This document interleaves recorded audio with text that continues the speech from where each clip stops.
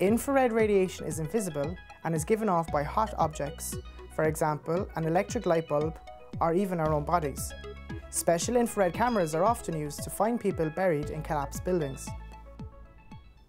The radiation known as infrared has wavelengths ranging from 10 to the minus 3 to 10 to the minus 6 meters, and therefore its wavelengths are longer than those of visible light.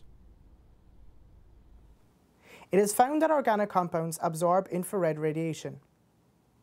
The infrared radiation is absorbed by the vibrations of the bonds in the molecules.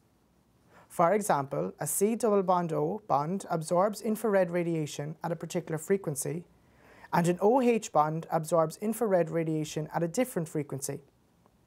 Every organic functional group will give a characteristic peak in the IR spectrum. Thus, every organic compound has a unique IR spectrum that can serve as a fingerprint for it. The IR spectrum of a compound is obtained using an infrared spectrometer similar to that shown.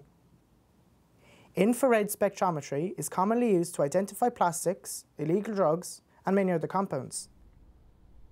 It is also used to back up evidence for prosecutions arising from breathalyzer tests in motoring offences. The principle of infrared spectrometry is that organic compounds absorb infrared radiation of certain frequencies. The combinations of frequencies that are absorbed depend on the bonding within the molecule and are unique to the particular molecule. If the sample to be analysed is a solid material, it is made into a disc by pressing it with the compound potassium bromide, KBr, under pressure as shown.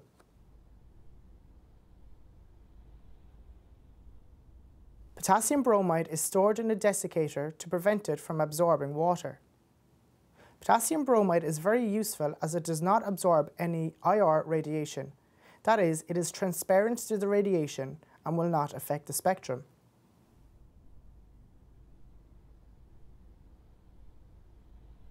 If the material being analysed is a liquid, it is placed in a cuvette or between plates made of an inorganic material such as sodium chloride.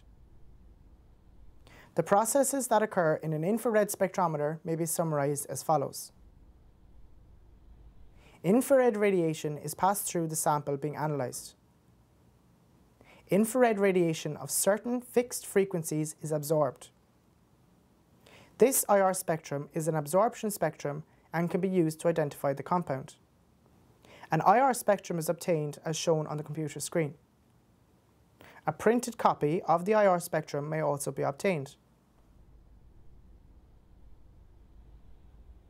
This is the spectrum of benzoic acid. No other compounds have the same spectrum as benzoic acid. Databases containing thousands of IR spectra of organic compounds are available to help in the identification of compounds. Chemists can also identify the presence of particular functional groups by studying the IR spectrum of a compound.